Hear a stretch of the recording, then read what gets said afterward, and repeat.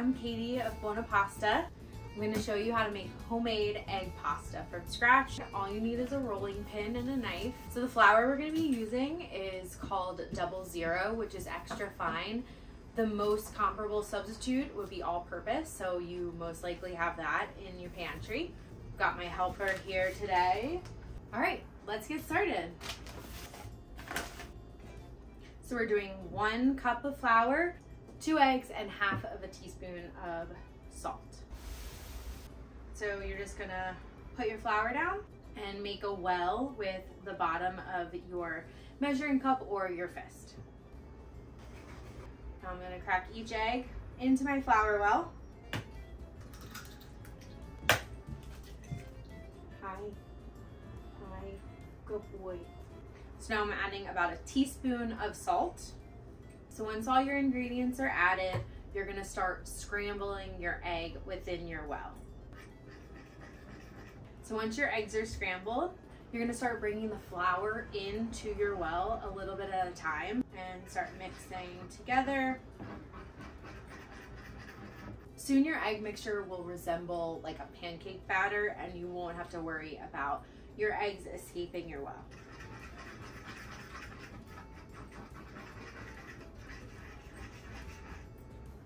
And just keep adding your flour in to the center of your mixture.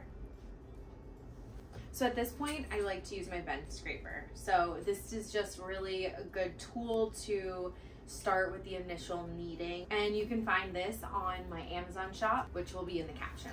So the kneading method is top over itself, turn, top over itself, turn. First, I'm gonna just kind of break this up.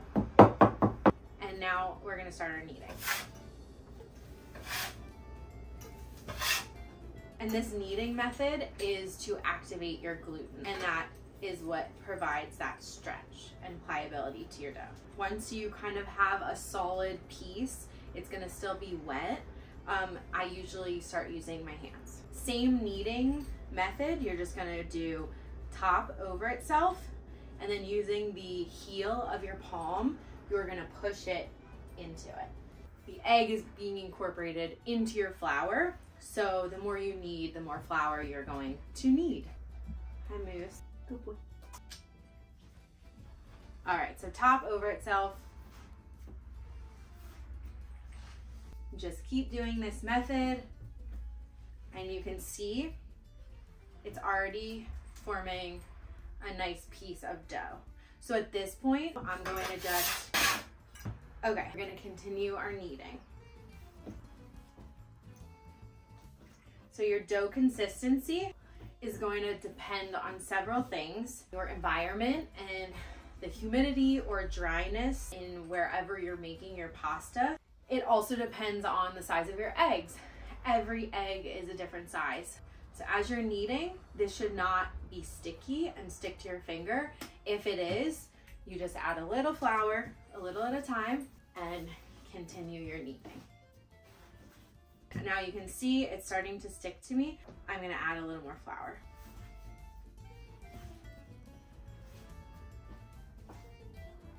So this kneading motion is gonna go for 5 to 7 minutes.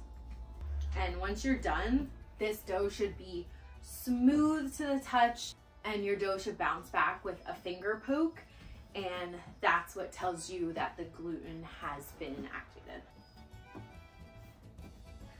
So now you can see it's nice and soft.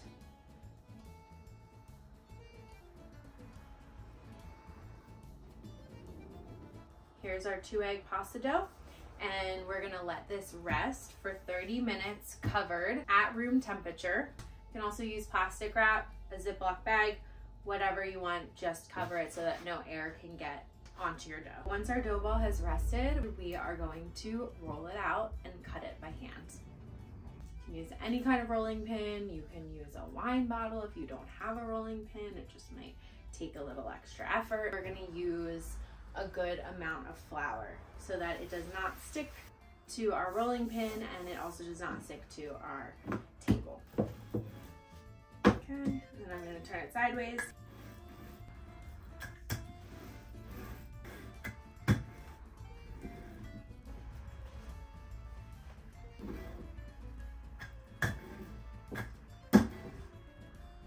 right, so now using a knife, we're gonna cut our pasta. And we're gonna start folding our pasta over itself until we get to the center.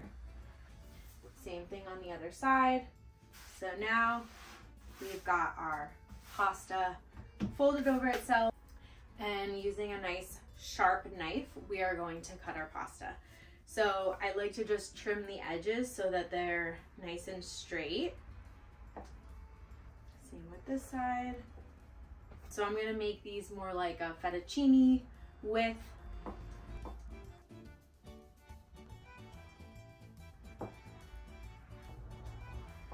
So now what you're gonna do is, using the blunt edge of your knife, you are going to just slide it right under your pasta so that this one half is just sitting on your knife. And now you're just going to let it fall.